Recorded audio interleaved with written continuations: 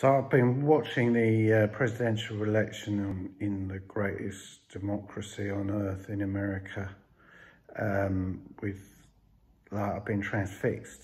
It's been so exciting watching things go blue, and but it's got a little bit boring now because it's all sort of stopped because Trump doesn't want to lose.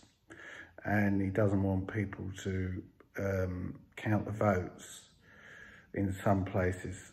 In other places where he's winning, he wants to be a winner. So it's all a bit messy, I would say, definitely. Which is a shame because on CNN, where I've been watching, they go at 100 miles an hour and they can analyse data incredibly well. Working by street, they can tell you who's going to vote for Biden or if they're going to vote for Trump. And more or less in your living room, they know who you're going to vote. And, but they're running out of information. It's getting a little bit difficult because Trump's trying to delay everything. So now you've got no conclusion. And I think they're going to talk about on CNN, if you walk down the street from a certain road, whether you're going to, and you've got a lump of snot, are you more likely to vote for Biden or for Trump?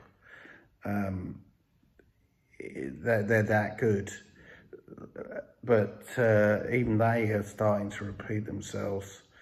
And I was getting alerts on my phone and they've stopped.